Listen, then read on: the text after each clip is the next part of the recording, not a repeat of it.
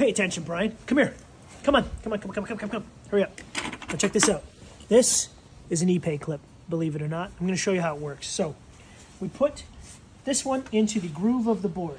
Now, a lot of people would make the mistake at assuming this screw goes straight down into the joist. But with Ipe, it moves so violently that you need room for expansion and contraction. Plus, you got to make sure you hold that sucker down. So what we do is take a drill bit for a pre-drill, 45 degrees just into the hardwood, not the softwood frame underneath.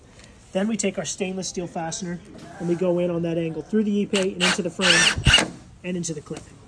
The next board goes over that one with no fasteners. Then we repeat the process. The reason we don't put fasteners in the second one is that allows the expansion and contraction. You understand? Expansion and contraction. Now, it kind of works like a tongue and groove system where this becomes the new kind of tongue. It goes into the groove in front of it. Write that down.